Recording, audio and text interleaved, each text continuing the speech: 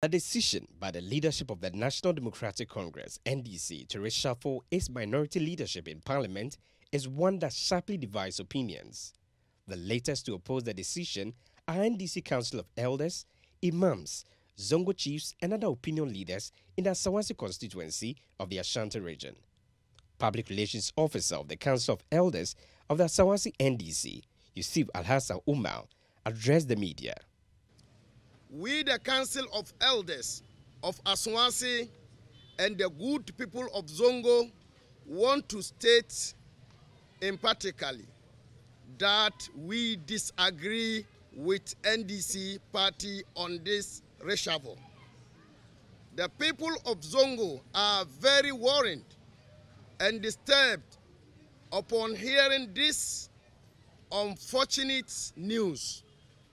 Honorable Muntaka Mubarak has been a hard-working and humbly servant of the people of Asawase in particular, and all people from Zongo at large.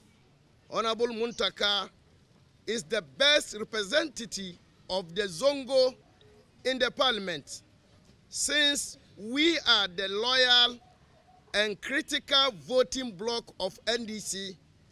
The NDC does not need this untimely distraction when we are heading to the polls, as it could affect party's future in the 2024 election.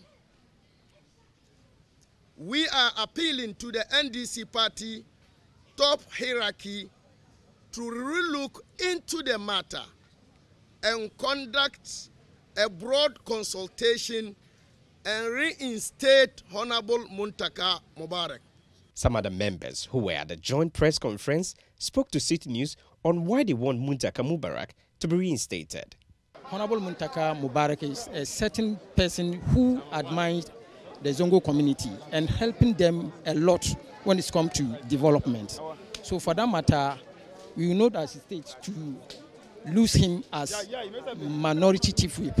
So we are appealing to the authorities and the party hierarchies to revise their decision for Honorable Muntaka to remain the minority chief whip. The various opinion leaders who have gathered here are of the view that reversing the decision is the best way of ensuring there's calm within the NDC.